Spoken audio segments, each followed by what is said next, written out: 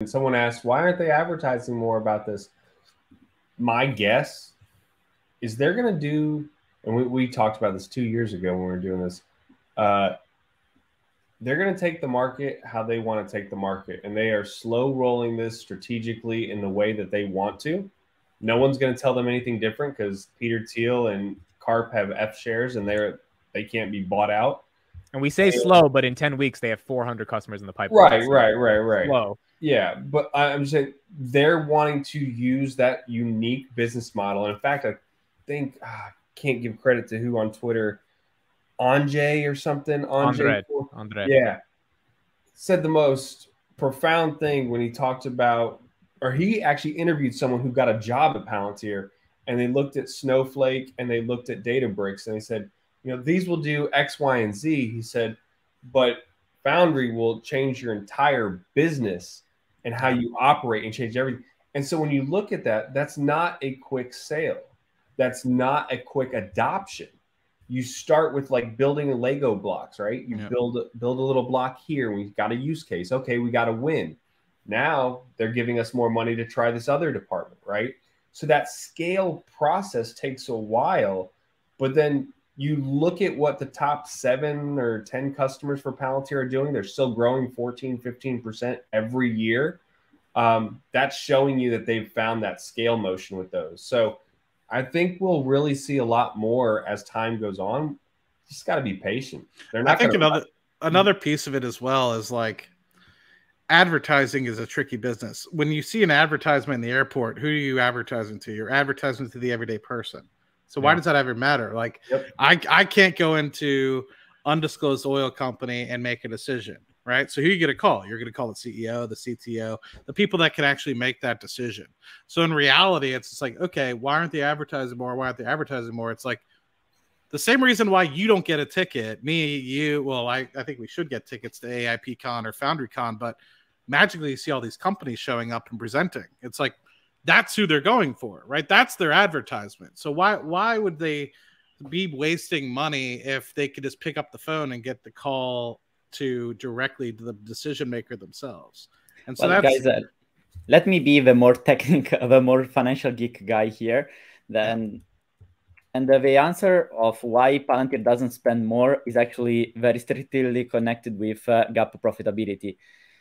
The amount of money can actually spend depends on what is not how much dollars we can spend, is what's the biggest amount of dollars we can actually spend while keeping GAAP profitability. To keep GAAP profitability, it means that you're not overspending and you have a big chunk of around 20% of stock-based compensation on revenues, which means that the most money you can spend on cash is 75%. So if the adjusted EBIT margin is 25%, then you have a chunk of stock-based compensation that keeps that down. And now we have a 2% operating margin on a GAAP basis. It means that Palantir is already spending the most given its limit on, let's say, it's like saying, I want to stay green at the end of the month after all my bills are expensed, but I just need to be positive. I don't need to be extremely positive. So what do? You actually spend the most, but a little bit of dollars just to stay positive. And that's what's happening with Palantir. So maybe they would want to spend more, but now they are basically spending the most given the constraint. AIPCon probably cost them a couple $1 million. Well, I think, Karp said this directly in the earnings report, right? People are like, well, why are you doing X, Y, and Z? It's like, well, we want to make sure people don't want to use a company that isn't necessarily profitable. They want something that can last for 5 to 10 years. And so he said that was, as much as if you actually are intelligent, you read through the earnings report and you have the time to do so, that the cash position in the company has been building, that the only reason why they're not income positive on a GAAP basis is because of stock-based compensation. But if you look at their actual non-GAAP, they've been making money, for the past several quarters, if not longer. and their free cash flow is positive on an adjusted basis, kind of going over the past, say, 6 to 8 quarters. And so obviously they wouldn't be building a cash position if that wasn't true. So I see what Arnie is saying. It's like they're basically playing this financial engineering game to be like, okay, well, we can only spend this much this quarter for, say, operating expenditures because we want to make sure that we maintain profitability. And my question kind of going forward is like, are they going to, now that they're at this point, are they going to continue to kind of use that as a floor? To me, I think that that's the most prudent thing to do, because I care about where we're going to be in 10 years from now. I don't care about the next 2 quarters. And so I would be okay if they're not profitable today, because if that meant higher revenue growth in the short term, I'd be okay with that personally. But anyway, I cut you off, Arnie. That's the critique that Palantir is receiving. People are now expecting, yes, but Palantir is more a startup-like kind of companies. They should invest more to grab market share. And that's true. But paradoxically, we know that if clients want Palantir to actually be to stay strong on a free cash flow basis, have a lot of cash in the bank, and also being GAAP profitable, there is a paradox that Palantir is actually getting marketing expanding expenses. So basically, is marketing themselves better. It has a better brand awareness by spending less rather than spending more. In a context where basically all the SaaS companies are actually suffering. In this chart that I shared a couple of days ago, we can see that the slowdown of Palantir growth is not only related to Palantir, it's actually a sectorial thing. And I'm wondering, and this is an open question for you. These are SaaS companies, Arnie? This is the cloud index that incorporates basically all the cloud companies. Okay. Divided by quartile, so that we can have a sense of is this average, this median reflecting to the aggregate, which is very close altogether, or there are some kind of extremes on the upper side and on the lower side. And we can see that basically all the SaaS companies, regardless if they are top quartile, bottom quartile, are affected. So this chart actually shows that the slowdown of Palantir matches perfectly the slowdown in the overall spending in software. So my question for more dumb, but actually for all of you, is how this should actually last still, especially if there is a high demand for AIP. So in another way to formulate it is if there is a high demand for chips right now for AI, how long does it actually take in the software side to actually see some changes? It's a loaded question. I'll try to answer the best I can. I know I have the best answer. Dom will give a long answer. My answer is very quick. Yeah, I'm sorry. Jerome Powell needs to cut rates. Boom. Yeah. we got I was actually going there with rates, Amit. You'd be proud of me. I stole your thunder.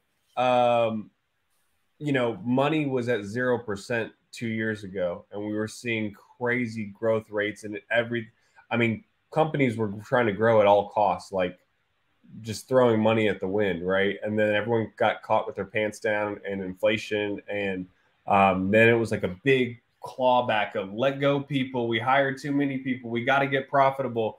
I think, you know, I'll give Alex and his team and his CFO credit. They've been really, really good about being good stewards of protecting the business with zero debt, $3 billion in cash, still double-digit growth. I think the decline, Arnie, to answer your question, is very in line with what we're seeing across the SaaS market. Customers are really having to justify spend right now. And so also something that makes me think about their business model is, keep in mind, they only have about 4,000 employees. And the stock-based compensation is still pretty heavy to keep the super talented 4,000 employees. What they can't afford is losing those employees, right? Those employees know tribal knowledge. They know the platform. They know the customer base. So they don't have the luxury, with rates not at zero, to grow super fast and focus on growth. Right now, what they need is quality growth. And as they will get the incremental revenue as customers use the platform more, because it's a pay-as-you-go. Yep. But they can't be burning through customers and flipping through. They actually need quality growth. Yeah, that's fair. Arnie, go ahead. you were going to say something? No. I was thinking, like if I have to speculate from what's the gap between hardware spending and actually seeing some results, I would say 6 months. What are your best guesses? So what? That's going to be March 2024, you think? I think we just had the hint. Do you remember the chart where I plotted the growth of the guidance expected? And this was the very first time in the Palantir's history since listed that they actually raised the guidance, because since they were listed, basically every quarter they guided for a revenue growth that was actually slower than the previous quarter. So we had this chart going down, 13%. And now this is the first time that they actually guided for a 16% growth. 16, okay. Yeah. It's not that much, but if we can infer, okay, maybe it's just a 30% per quarter, it's like a 16, then 19, 22, whatever. So clearly now this is very speculative, but that trend, that trend shift could be actually very meaningful. And that's why I say maybe 3 months just to see something. And in 6-9 months, we could actually see, okay, now it's time. Because we kept it mentioning at the Palantir Weekly, but I think it's worth mentioning a lot. While we see the stock moving closer as a cluster, maybe NVIDIA up because it's AI and all the AI companies, and there are not many, like C3 AI, Palantir are the two pure AI play, as also Daniv's said. It's not that, because that is the reality, because there are actually other companies doing AI, like ServiceNow is also doing AI. But from how institutional investors reason, they want pure plays. Pure plays means that I put money on a company that clearly reflects a theme. They don't really care of Palantir being Palantir, the culture. From how most asset managers reason, they want a company that exposes them to a theme. So on the stock, all the cluster tends to move together. So clearly, NVIDIA is then more directly linked also to AMD and, well, Intel more or less, but these other companies. On the other side, the business is very different. If there is a huge increase in demand, we see a huge spike in the CPUs that actually NVIDIA sells. But on the software side, that only means we have demand. So before this demand actually becomes revenues, there is a long sales cycle that we knew typically was 6-9 months, that now maybe it could be shorter just because there is high demand. And when there is high demand, maybe in order to be faster than your competitors, you speed up things. So that's why the reasoning of my 6-9 months prediction to say, okay, in 6-9 months, we will actually seeing some results of this high spec in demand. I think all of that makes sense unless Palantir decides we're still not going to monetize AIP. Because let's say they just gave it to 400 clients. Let's say it takes 12 to 18 months for them to recognize the value of AIP. Not saying they wouldn't get any value before that, but like truly come to the conclusion that they're ready to buy. If that's the case, and again, this is what Arnie, this has kind of been your point since earnings, which is like, let's level our expectations with revenue growth because we know it's coming in the future. But the question is the macro controlling, or NVIDIA's GPU demand controlling the AIP revenue monetization, or is it just eventually time to value and then Palantir ends up closing the deal and then deciding a pricing, because they don't even have a pricing strategy, right? The Carps probably think about that every day. How the hell do we price this once BP comes back to us and says we're ready to buy it? So it's going to be an interesting 9 months for them to end up figuring that out.